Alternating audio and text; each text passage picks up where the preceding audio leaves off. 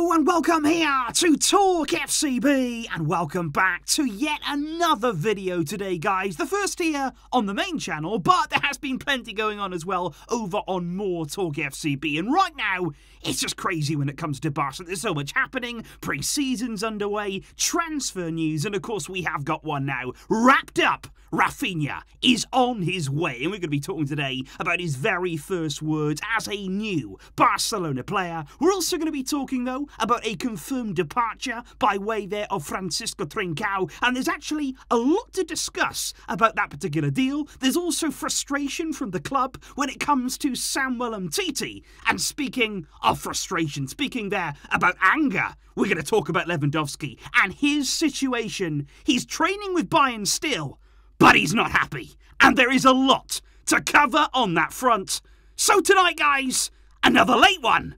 Let's get to it. But if we do indeed begin with Raphinha, who was officially confirmed as a new Barca player early on Wednesday afternoon by the club, following that statement there that was released by Barca, he then arrived into the Barcelona airport this afternoon. He's gone through all the necessary medical examinations there that need to be done before this signing is 100% wrapped up. He's gone through all of that, and now it's great to see him donning the Barca colours, and he looks absolutely delighted to be here. And I'm sure it's also a great feeling for him because there's been a lot of speculation, a lot of waiting around this summer, hoping, I'm sure he was praying that this move happen. Well, now it has. Now he is being able to live and experience and turn this dream into reality. And I think that's become even more evident now, his feelings after listening to his first words. Because Raphinha said that signing for Barca is a dream come true for me. He said, ever since I was a kid, I've wanted to come here. You know, growing up, playing football, this was always my aim. He said it's a tremendous honour. He said not only for me, but also my family, my friends. He said they know as well what this means to me. He spoke, of course, about his idol and his inspirations growing up. He said, I saw Ronaldinho come here.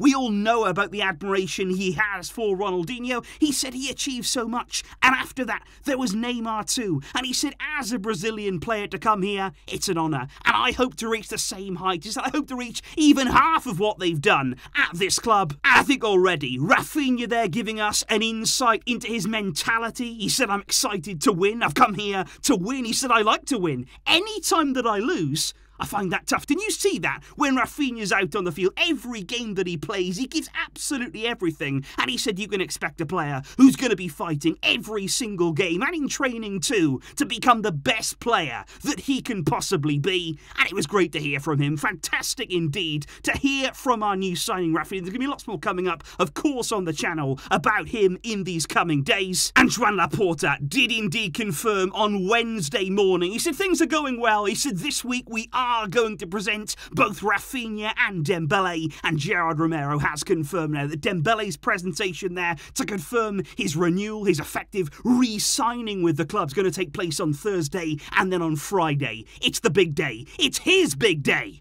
Raphinha will be presented as a Barca player, and I cannot wait to see that all unfold as we keep moving forward. But of course, guys, in amongst all of the euphoria, really, that surrounded that official Raphinha announcement earlier today, there was also a departure that sort of went under the radar, I feel. Francisco Trincão has departed the club today, confirmed by Barca and indeed Sporting. But I want to talk about this in a bit of detail here, because Barca left out a lot of details about this move, whereas Sporting actually have given us the information. And of course, Trincão, somebody there that signed for Barca back in 2020, 31 million euros we paid for him there under Bartomeu. And to be fair, Trincão did show a lot of promise in Portugal. There was talent there, no doubt about it. It hasn't worked out as of yet. But I think the problem for the club, and why they maybe haven't given Trincão any more time to really show that, is because, again, typically, when it comes to Bartomeu signings, it's about wages. Because even at just 20 years old, signing for this club there back in 2020, he was given a deal by Bartomeu of around 130,000 euros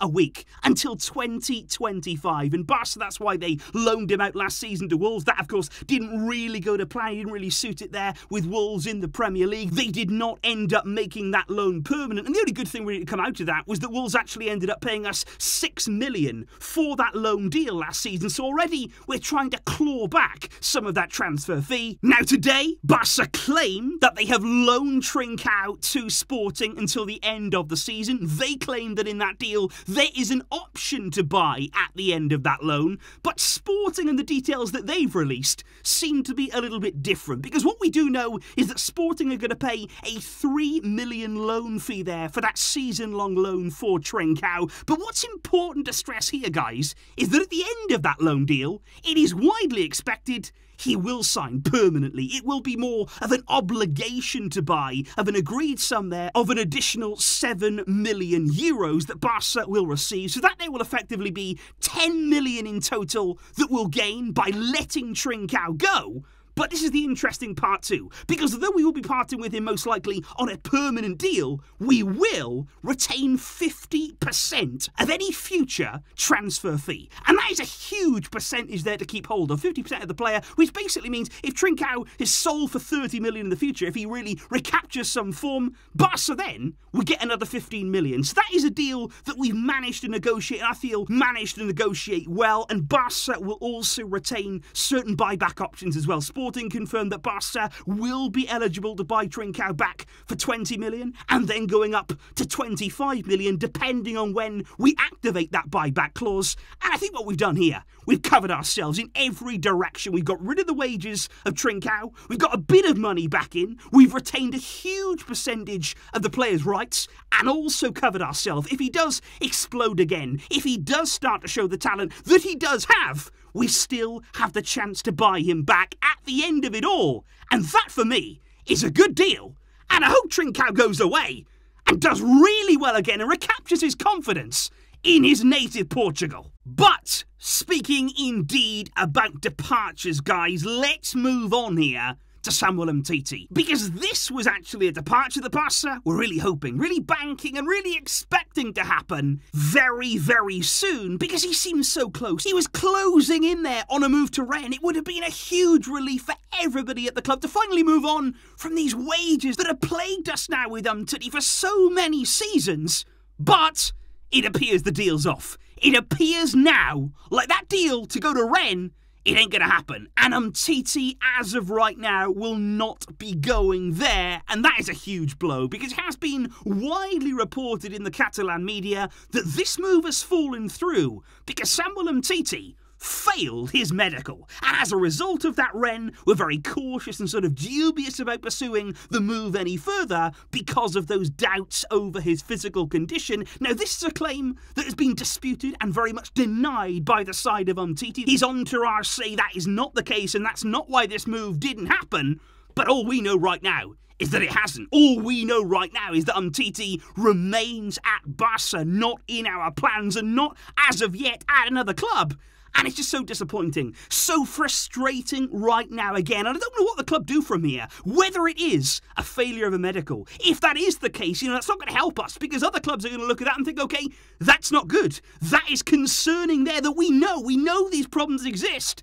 And again, the club have got a headache here. When it comes to Umtiti, how do we solve this issue? But finally, guys, when it comes to solving issues, when it comes here to problem solving, let's talk now about Robert Lewandowski, because this obviously is a deal that Barca, they're still hoping to wrap up very, very soon. It's a priority. It's something that Xavi is desperate for ahead of the USA tour. And has today our case just been helped by what's been happening? Because Lewandowski is now still in training with Bayern, the second day it is here of pre-season training, and I do have to say, looking here at the footage, looking at the photos that you're seeing right now, he looks like a very, very frustrated figure. You look there at the body language of Lewandowski. You look at the fact there that he seems to be cut adrift from the rest of his teammates. He's disconnected. He's unhappy. He doesn't want to be there. We knew all this. It's not news to anyone. And apparently, actually, for the session today, he turned up slightly late. He's still in great condition physically. In terms of keeping his body in tip-top condition, he's done all of that.